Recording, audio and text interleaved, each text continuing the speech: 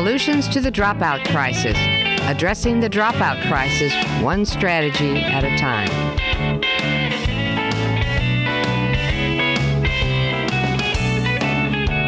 Brought to you by the National Dropout Prevention Center with support from Penn Foster and Catapult Learning and in partnership with Clemson Broadcast Productions.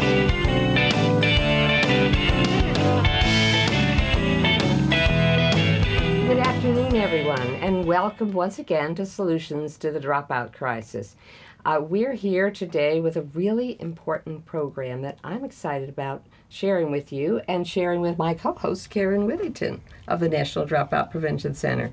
It's good to see you again, Karen. Thank you, Marty. I'm glad to be here. You know, I know you're freshly back from San Antonio, where the center has had its national conference, and I got a sneak preview of it with that wonderful video you all have. Hey, thanks, Marty, for saying something about that. Yes, we just got back from San Antonio. We had a terrific conference, our annual network conference. Great participation, and if you were there or you missed it, you can still go on our website and see some videos and photos from the conference and look over the program. Clemson Broadcast Productions did a terrific little summary video that's really exciting. Yeah, and I could see you had an all-star cast, and the center always has all-star casts at their conferences, I've got to say, and there's some more coming up, as always. There's always more coming up. What's next? Right. The next one is another annual conference we do every year, and it will be February 14th through 17th, 2016. That's our National At-Risk Youth Conference, and it's in Myrtle Beach, South Carolina.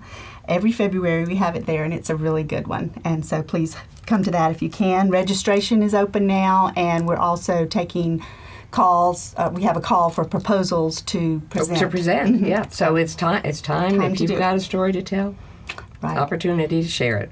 And then after that, the next one coming up, and we're trying to have about 5 a year, so the very next one after the February conference will be March 6th through 9th. We'll be in Oklahoma City, Oklahoma, for our Native American and Tribal Communities Forum and conference and event. And it also is very an excellent opportunity for professional development and concentrating on that population. Yeah, and I think it's great that we do concentrate on that population with the dropout situation in the Native communities really needing to focus on what works, and that's what you find out at the conference. Right. Well, I've got to say the topic today is one that really interests me. A few years ago, we did one of these programs when we were on radio with our NASA astronaut, and it was about STEM. And we got lots of questions about the arts and language arts, and why are you not including that? Well, we got the answers today because of our wonderful faculty here at Clemson University, who Karen will introduce in just a moment. You know, one of the things we provide here are resources, and I want to specifically talk to our viewers who are Clemson TV, because the viewers of the National Dropout Prevention Center website, where we have the same broadcast going for both audiences, have this list of resources and a discussion board and all kinds of information that is helpful. And if you're on Clemson TV, you can go to that site, the National Dropout Prevention Center, and look under Solutions, and you will get the same package. But right now, stay on Clemson TV, because we love to have you here, and the dropout prevention folks, we love to have you there. So there we are. Yeah. So yeah, there's that discussion board, but there's other very nifty ways with the discussion board, the resources to supplement, but the conversation that we can have. Now, I defer to you. I could do discussion board, but as everybody at this table knows now, Marty is clueless about tweeting, and she learned about hashtags today. So it's like it's getting better. So tell our group here, I was watching, how they can communicate and discuss this important topic after the program. Right. Well, there is an extensive list of resources, too. Yes. And so go to the dropoutprevention.org. You'll find, I think there are almost 30 resources that we posted related to the topic of today's program. But if you want to join in a conversation and be more on the edge and get some feedback from people all over the nation and internationally as well, we've got a hashtag that you can use, and we can kind of follow that line of discussion, and we can use hashtag STEAM. And our guests today have their Twitter accounts NDPCN has a Twitter account, and so, but we can have a conversation through the hashtag STEAM thread. Yeah, and we've got those addresses up on the website, but we'll also put them up on the screen, perhaps when each one of you is talking. And I'm talking right now to our guests, so I think, Karen, because we're talking to our guests, we better introduce them and let them join in on this conversation. So how about you doing that now? All right. Well, today's program is on capacity building STEM, S-T-E-M, to STEAM, S-T-E-A-M, in South Carolina. And our guests today are working to expand an ecosystem of STEAM practitioners, policymakers, sort of a network of people working in the area. I want to introduce Dr. Dani Herro. She's an assistant professor of digital media and learning in the Eugene T. Moore School of Education at Clemson University. She's an Edmund W. Gordon MacArthur Foundation Fellow for 21st Century Learning and Assessment, and an invited Playful Learning Fellow. She teaches about social media, games, and emerging technology. Her current research involves stealth assessment in games, efficacy of teacher professional development in integrating digital media into STEAM activities, and fostering computational thinking practices in adolescents. Welcome. Thank you.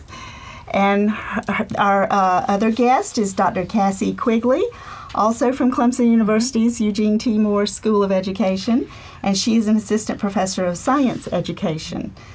Her research focuses on broadening the conceptions of and participation in science, and that led to the interest in STEAM.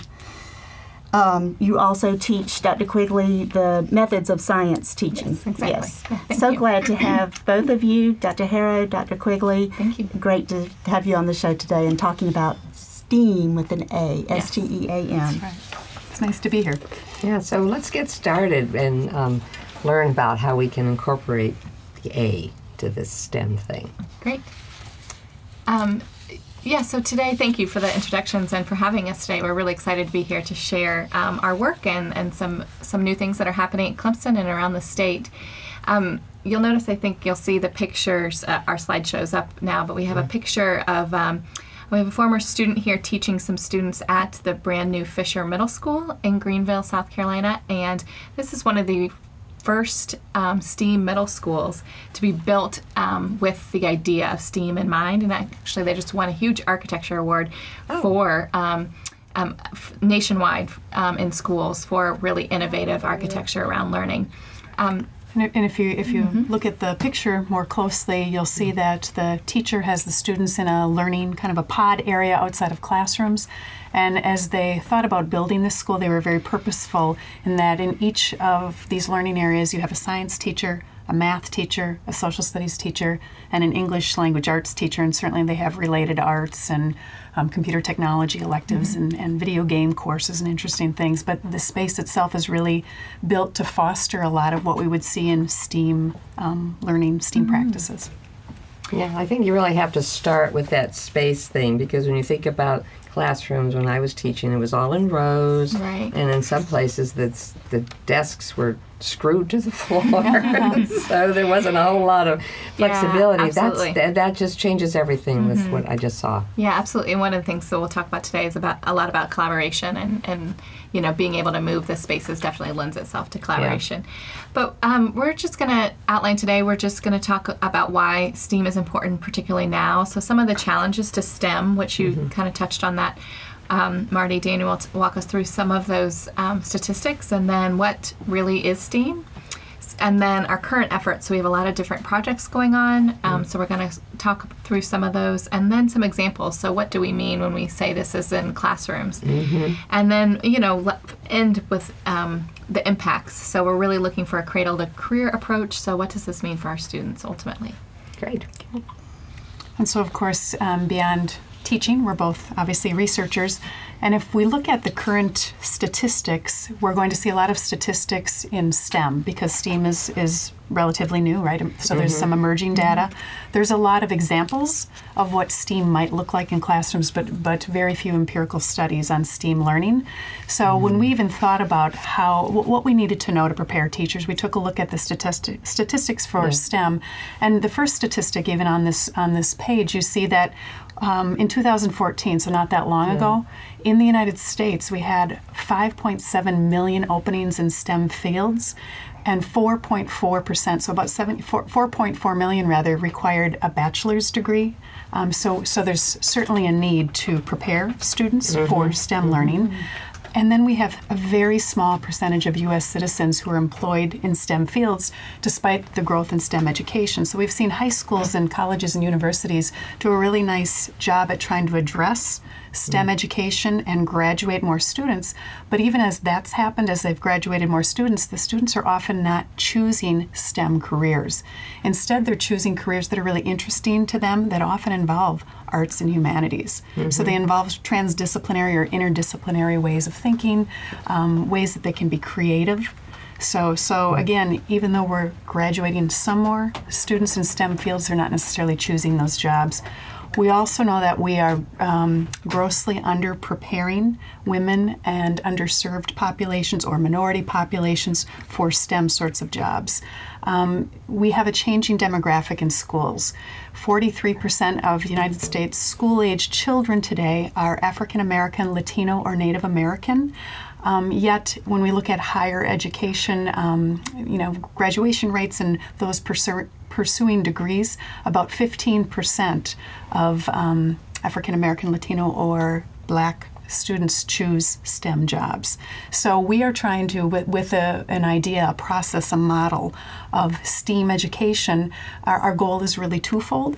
It's certainly to help fulfill, this need for scientists, mathematicians, engineers, but it's also a process or a way of learning that will be engaging and will be hopefully very useful to all students who are living in a highly technological world, who will need a lot of the skills that STEAM teaching inculcates, who will need to be creative and collaborative, who will need to use the arts and humanities as a way of sort of doing their daily work, either just functioning in society or through employment. I mean, I'm wondering if you're saying, there's a couple things in my mind here. One is, you mentioned a lot of students did go through STEM programs but did not choose to follow that as a career because they obviously didn't find it rewarding or interesting, and that the missing element might be this creativity piece. And then the other thing I'm hearing is that at the front end, before they even go into this program, I would not be gravitating toward math at all. Right. Period. But if you incorporate it in a different context, it would be part of the whole. That's the two ends. It's the beginning and the end that obviously needs some help here, and the A is going to make that change, right? Yeah, absolutely. Yeah, and that links just exactly to what our next slide talks about. So what is STEAM? So what are we asking? We're asking that STEAM education pulls in, right? Not only science, technology, engineering, and math, but also the A for arts, and thinking really broadly about what that A means.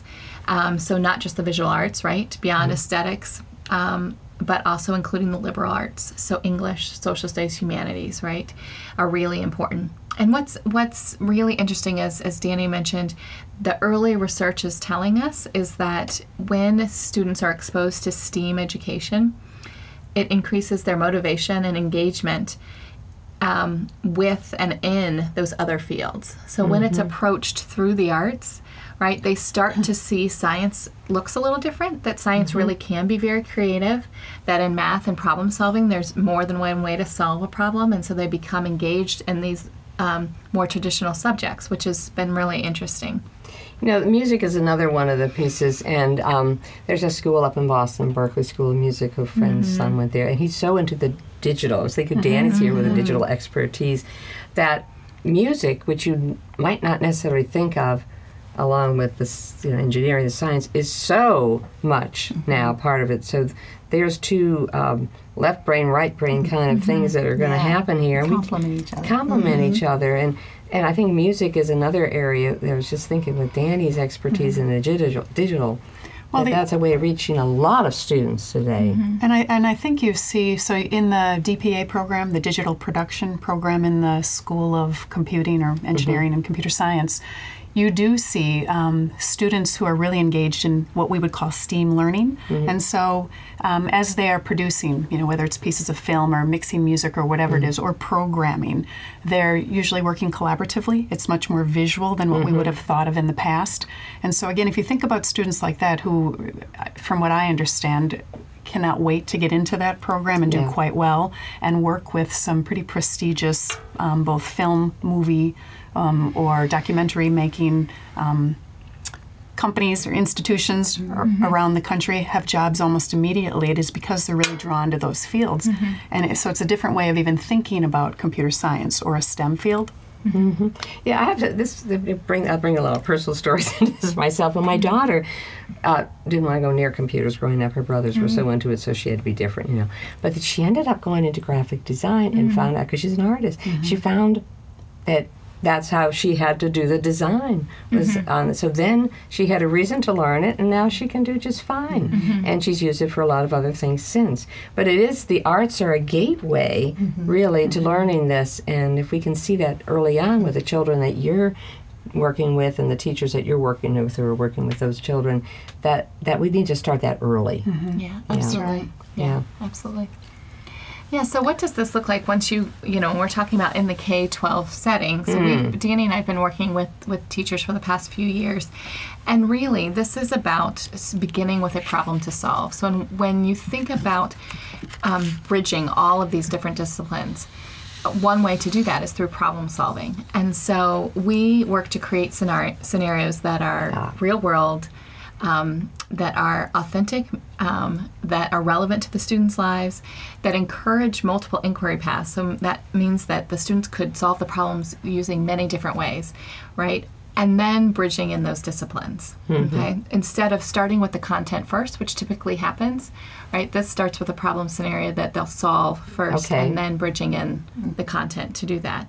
So this example that we have up here, I'm not going to read it for you, but it's the students were asked to solve a problem, a real world problem. This is really happening in South Carolina, is that sea turtles are, reaching the point of close to extinction, and even though they always sort of have these huge odds against them in terms of the birth rates, their birth rates are now getting so low that they're even kind of confounding or confusing scientists. So, their obstacles that they have, that they face are staggering, but there's some other things going on here. So, they asked the students to help them solve this problem. And so this problem was actually brought to the school by a Greenville zookeeper, and she read the problem to them and said, look, this is what's going on. We have National Oceans Day coming up. We would love for you all to help us solve this problem, and then provide information to the public about this so that they can learn from this, and we can try to help these sea turtles survive. And it becomes really locally relevant, right? Being in South Carolina, many students have the opportunity to visit the beach, and if they have heard stories about sea turtles, this is still going on, a real problem, right? When you think about solving this problem, it doesn't tell the students exactly how to solve the problem. They could go down many different paths. Some of the students looked at the migratory patterns of the sea turtles first and tried to figure out where did they actually go, right? And would there be some things that they're bumping up against during that problem, right? Some of the students looked at some of the environmental impacts. Are there things that we're doing now at a higher rate? The students quickly figured out that sea turtles eat jellyfish, and jellyfish our plastic bags look a lot like jellyfish when they're floating. So some of them did some experiments with floating bags to show the public. They almost look exactly like a jellyfish, particularly when you think about, when you're underwater. So they investigated lots of different issues that were going on then, and then they were able to choose how they disseminated this information in a wide variety of ways. So some of the kids did a more traditional pamphlet to pass out. Some of the students created a video game using Kodu, which is Microsoft Research free download computer programming game where you're creating a game, and they incorporated the elements that they were learning about as they were doing their exploration and teaching other people how to play their game. Yeah, so the students, when they were playing the game, would learn about sea turtles during this process.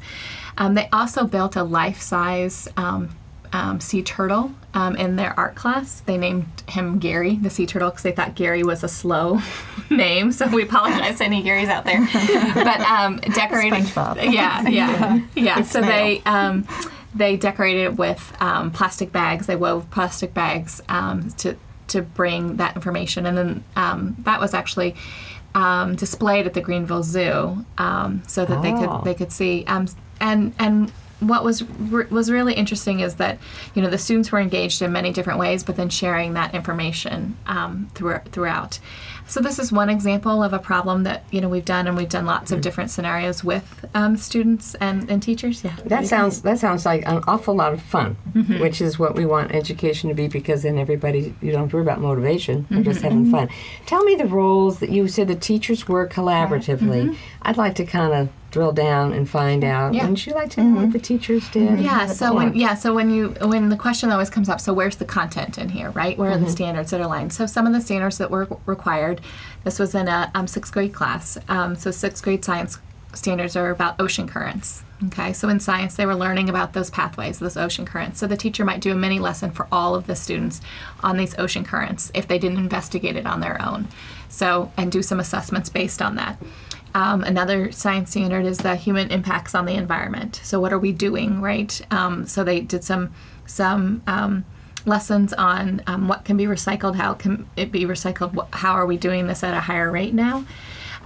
In math, they did some things with proportions and looking at these rates and how these rates have changed over the years. So is this really so staggering, or is this pretty normal, right? And what they discovered is, the sea turtles are not surviving at a much higher rate. So they tried to figure out that proportion and the percentage change. They also did some really neat things in math class with the sea turtles on why is it so hard for them to survive, and they did some investigations into the actual size of the sea turtle, how big it has to get. Most sea turtles can live to be about 100 years old. So they did some investigations of the size of their shell, the weight, different things like that. Actually, in social studies, they did some things with studying Native American populations and their connection to sea turtles along the coast. So we used to have a much larger Native American population, but so they connected to that, and there were some ceremonies and some different things that was connected that way. In the arts class, besides building Gary the sea turtle, what they did is, that they have just a fabulous art teacher here at Fisher Middle School, and she really wanted to move beyond, just the design element of art, but art as expression. And so she had the students create migratory reliefs, which an art relief is, you sort of see the stacked paper where it gets starts out bigger and gets smaller and smaller and smaller. And so she had them do the sea turtle's path on the migratory of the migration, and then she had them talk about their own migration. So it might be when they moved to middle school, what was that migration looking like? Did they ever have to move? Did they have to change churches, or those sorts of things? And so the students got really creative with their own migration. And then she had them write an artist statement afterwards talking about how all species migrate, right? And sort of made these connections between the sea turtles' migration and their own migration. So really sort of moving beyond just the design element, but really towards a very abstract concept, which was great. Is this curriculum available? Did they just make this up, or is it? Yeah. So we'll talk more about that as we work with teachers. There are a number of different scenarios that teachers use, linked to both content that they have to cover, certainly capacity and standards, requisite skills, and all of that. But that is the goal of STEAM education.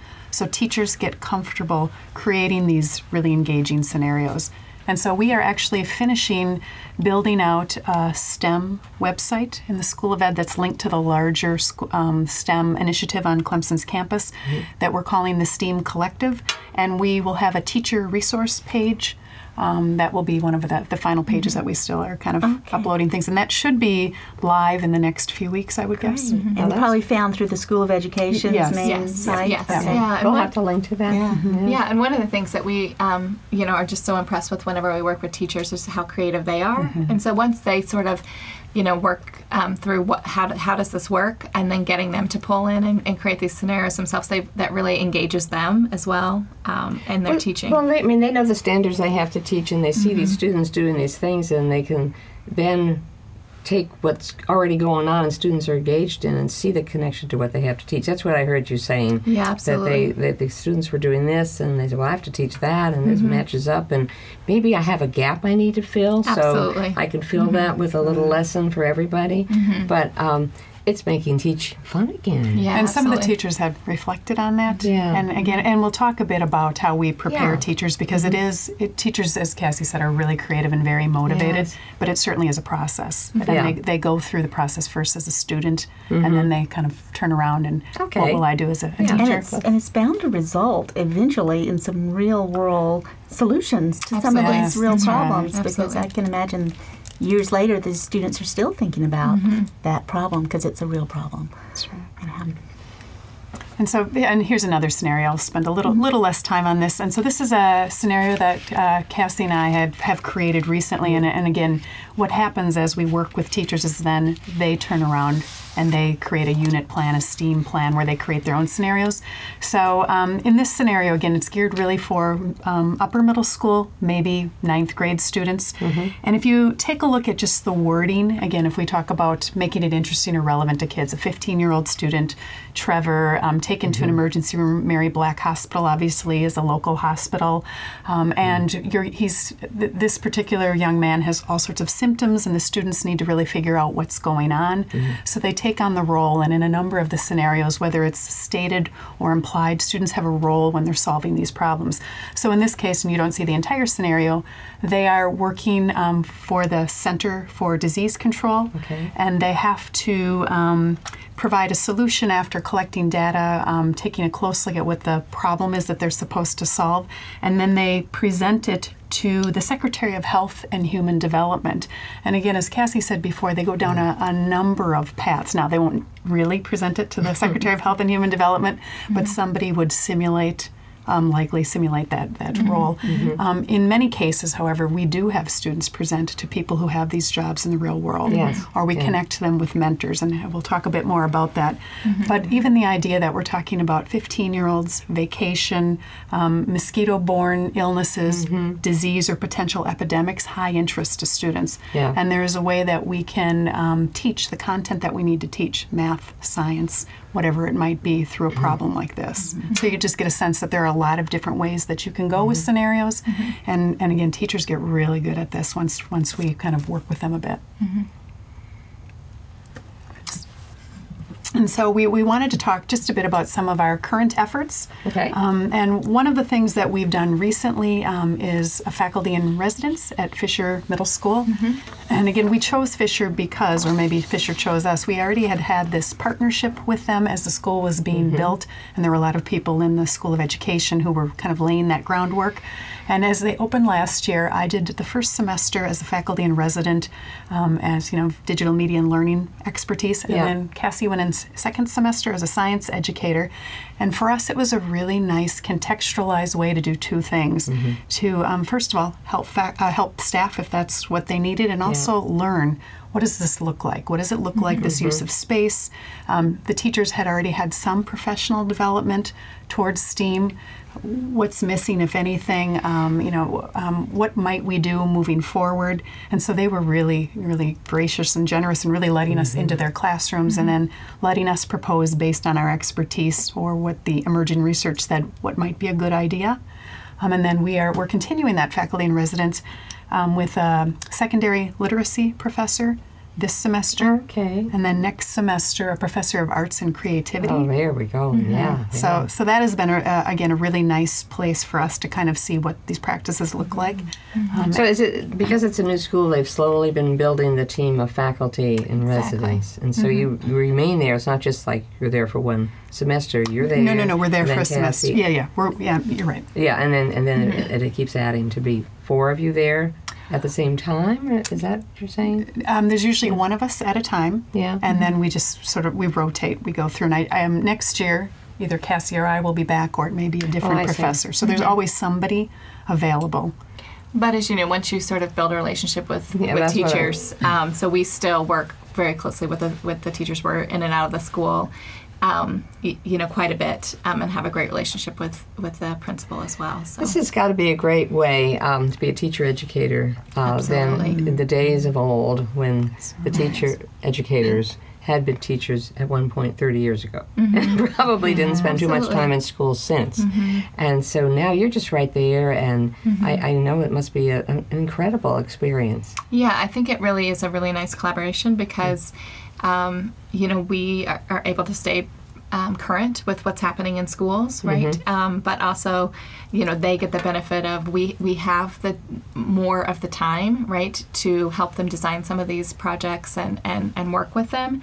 So I think it's been a really nice collaboration. Yeah. And also to work through the challenges. So so you can do some phenomenal professional development or coursework or graduate courses in ideal settings. Not that Fisher isn't close to ideal in terms of the structure, but still the reality of students and diversity and bus schedules and teaching to bells, even if they're longer blocks. So again, that's been very helpful. And I imagine also, because you have students in regular classes too, that they're getting the benefit of your experience there too. Yeah, absolutely. Yeah, who are the ones who are not at the teachers there. Yeah, absolutely. Yeah, cool. Yeah, so the next one of our next major projects is really working with educating teachers. So as Danny said, this is a mind shift for teachers who may have been, really forced to sort of teach to the content and to the standards and of course to the test. And so what we're asking them to do is sort of just rethink some of the way that they're teaching. So that takes a little training, as you might imagine. So we've been working with this. We're on our second cohort of teachers where we work particularly in middle schools. So helping them to see what this looks like. So we begin by them acting as students, working through a real world problem themselves, spending really 3 or 4 long days, sort of 8 to 5, really digging in and investigating. And we've done set up a couple of different scenarios. One we did locally, the Reedy River, sort of looking at some of the water quality issues and issues of, overpopulation and things, that we might need to investigate. The second one that we just did this past summer is that the Greenville News, and this is actually true, is being imploded because they don't need this massive structure anymore. And so they're building a sort of high-rise for Greenville building with a movie theater and a high-end restaurant and hotel. And so what are some of the things that might come up when you're changing the landscape? So we had the teachers investigate land remediation, right? So if this was an old, newspaper processing, what are some of the concerns, right? Then thinking about it from a marketing standpoint, right? So how would Greenville like to approach this? Also, increase in population.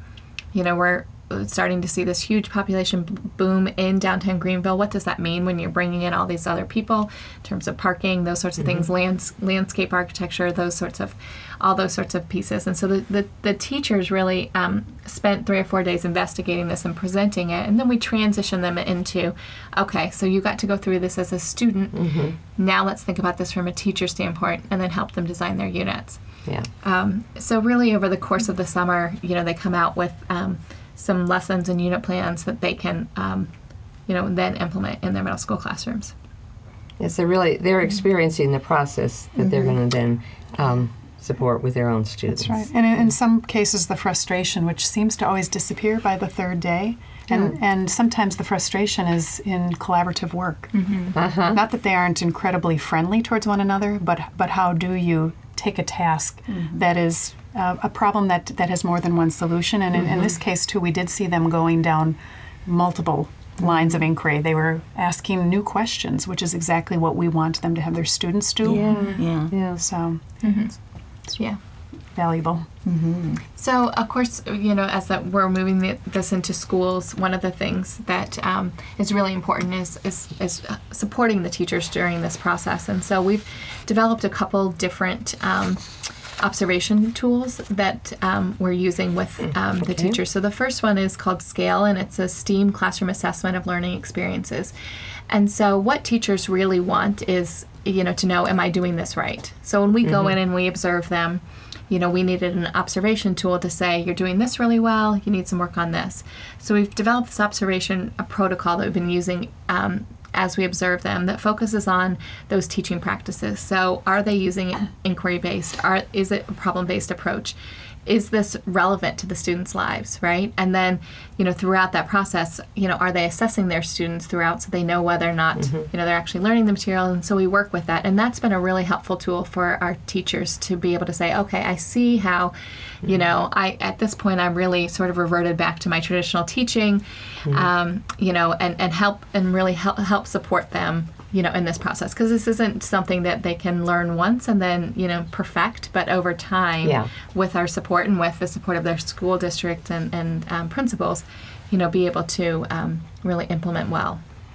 And the other piece, co-measure, is something that really came from teachers saying after the first cohort, which was, and these were Bosch-funded initiatives, so Bosch actually graciously paid for 43, 44 teachers over a couple of years, maybe 45 teachers to go through this process with us. But after the first cohort, the teachers were saying when we'd go to their classrooms, feeling really comfortable with a lot of the STEAM teaching practices, even though we were helping, continuing to work through them. But how do I know if my students are doing group work or really collaborating? Yeah. So we are working on a tool that will be teacher friendly. So this is just a screenshot of it. And we're working with research affiliates from CREST, a research lab in Los Angeles, and the Educational Testing Service, where they are using evidence-centered design, which of course is much richer than performance data where it's multiple choice or student reporting or whatever. So what we've been trying to do is come up with indicators. What does it look like? What does student collaboration look like when students are working in STEAM activities or units? So we've taken a lot of video data. We've looked at what PISA has to say, some of the international standards that are starting to take a look at, again, measuring collaboration, but how is it specific to STEAM and students working in STEAM groups at the individual level. So we have about 5 different indicators right now that we've identified, and this will be something that will be teacher-friendly, where they can say that the student is really at the needs work acceptable or proficient range when they're collaborating. And hopefully, again, over the course of time, if you have schools that are having students working in STEAM activities in middle school 3 years in a row, or late elementary school and through middle, this will almost become second nature. That this is how I pick out if I've set up the problem or the scenario in a manner that students can collaborate, and that this is where the individual students are when they're working through this collaborative process. What would those 5 indicators be? So I don't know if I can remember them all, but inquiry rich. You'll remember 4. That's always the way. If there's 5, you'll remember 4. So one of them is inquiry rich or multiple paths. Some of it is student. Another one is student directed learning, although we're tweaking the name a bit. But how are they directing their learning without the teacher necessarily stepping in and relying on peers? Another one is just how they behave in a group, in terms of respect and being what we would call collegial at this student level. What were the other 2 indicators, do you remember? Yeah, so positive communication was the one with respect.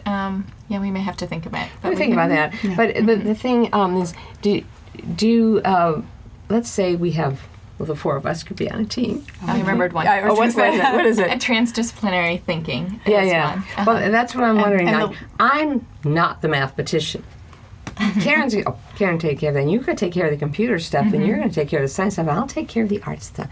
How am I going to know that Marty is doing the digital stuff and learning the science, and is she contributing? And are we stretching her, or are we keeping her in a silo? Right. So we just talked about that, and some of that is definitely in the way that the teacher sets the problem up, and I'm going to say assigns the roles that are not the old roles of recorder or presenter or whatever, and so that you see that the students rather together have been able to, through the course of the year, take on different roles in their collaborative, in their teaming or group work. And the other area was really the tools that they're choosing, whether they're digital or non-digital. Do they mimic authentic tools? So in collaborative problem solving, you would expect students to be able to choose the appropriate tools. So again, even though a lot of this is certainly modeled by the teacher and the teacher acts as facilitator, you want the student to be able to make these decisions where it becomes almost second nature after years of practice. And what's so important about this, and this is what we hear over and over again, and what you were alluding to, is whenever we hear the word collaboration, it's often becomes synonymous with group work, which tends to be one student doing all the work and then the rest sort of sitting back, or just not equitable distribution of work. And so this tool is really going to be helpful for teaching those collaborative skills. So we've identified these 5 areas and even sort of drilled it down to what are some things, like when you're, if you're not communicating in a positive way, right, and you sort of name call or do those sorts of things and it shuts down that process, how can a teacher redirect that, right, to get them back in a productive collaborative space?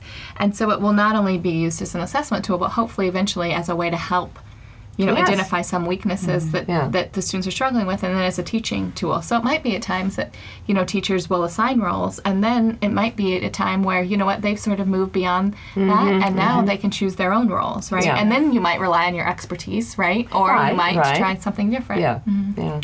Well, it's going to be a very helpful process, I think. You mentioned that you're working with teachers in the summer some. Are you working on some kind of STEAM certification, anything like that? Yeah, absolutely. Yeah. So the Clemson University Board of Trustees just approved our STEAM certificate and during their October meeting. And this is a 4-course sequence that focuses on project-based learning, digital media learning, and then reflective practice, which is that implementation time, and then, of course, assessment. So these 4 courses are going to be available for teachers. Now, Danny and I focused mainly on middle school teachers, but we have colleagues in elementary and in secondary and high school who are also interested in teaching in this certification. And so teachers will be able to take this 4-course sequence really between the summer and online options, so that make it really user-friendly for them and when they have the time available to that. The next stage is that it's moving to the South Carolina Department of Education level, and then we hope to really be able to offer this eventually outside of South Carolina. So that's some of our goals.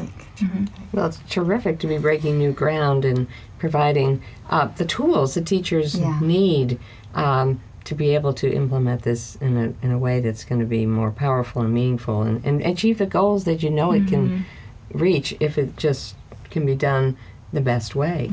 We're going to be full of good intentions, but if we don't do it properly, we don't get the outcomes that we're looking for. So this is exciting, and we'll have to keep our eyes on this, that's for sure. Yeah, absolutely. And this helps to validate the teacher's work, too, when they, learn these new practices. So this is really a change for them. And, the certificate requires a lot of their time. So by being able to say that they have this STEAM certificate really helps to validate their work. Now, and I'm looking at this, is when you're taking that course, like this project-based learning, does that mean, therefore, part of your work or your homework or whatever as a teacher will be to do a project in your class and follow that procedure? So it's doing that. Very experiential then with your own students. Yeah, absolutely. Real world problem. And with that, is that an online kind of thing it would be? Well, right now we have project-based learning and digital media learning, and those aren't the exact course titles. We've simplified them a bit. We offer those at the same time so that they have the skills that they need to enact a project in their classroom. Then the reflective practice course happens during the course of the academic year, and that is primarily online. We do go into classrooms and work with teachers, but they do a lot with discussion boards, with videoing one another, with conversations back and forth. We have just 2 face-to-face meetings. And the assessment course we are just developing, so we've been offering before the certification the first 3 courses, and the assessment course will likely also be an online course. So in all likelihood, the first 2 courses will be offered face-to-face or a combination, and the last 2, most of them will be online. So is this the nation's first? It's the nation's first certification, STEAM certification, yes. Oh, wow. That is quite impressive. Yeah, this is great. and very common sense. It makes a lot of sense to teach in that way. Yeah, absolutely. And I will say the teachers that we've been working with, really have enjoyed this, despite some of the challenges that initially, when they get into the classroom and they see certain things happen immediately. One thing is engagement. And, as we know, when students are engaged, they're much more likely or less likely to misbehave, right? Classroom management almost becomes non-existent, right? Sort of having to manage the students. So that engagement piece really hooks the teachers into, continuing this work. We've heard teachers say things, that they've been teaching for 30 years, and this reminds them of how they used to be able to teach. And so that, because it's still connected to the standards, it's still about the content, right? So sort of helping them develop that pathway that they love teaching in, which is really, really great for us to see. Yeah. So. Well, I think people around the country are going to want to contact you, too, about this. And so I don't know the best route for that, Karen. You're the guru on that, but certainly the discussion board, the email address for the center, and then we have the addresses for these. Right, Yes, and I'm sure your emails and all are in the Eugene Timor School of Education directory, and can find you and contact you that way. Yeah. And we've posted on this Solution Show, your Twitter handles, find you then. And you can always contact the Dropout Prevention Center. Yes, and we'll find you. Yeah. But it's been great. Yeah. So this impact then. Any final thoughts here? I see that there's one more slide, and we were interested in that impact of all this. And I think one of the biggest takeaways for both Cassie and I and the teachers that we're working with is that this does reach students that likely would not have been reached through traditional ways of thinking about STEM. Not that that's not very important. It is. I mean, the STEM work that's been done has been good work, but this really resonates with a completely different group of students, and doesn't seem to alienate or leave out students who would have already been served by STEM education. And then, one of the things is just these skills. So instead of focusing so much on the content, it's about these skills, which is really important for our students today, because in all likelihood, the jobs that they will be going into, we don't even know what those are, but we can certainly teach them things like creativity and collaboration and problem solving, right? Inquiry-based approaches. So all of those skills will certainly help them in their fields.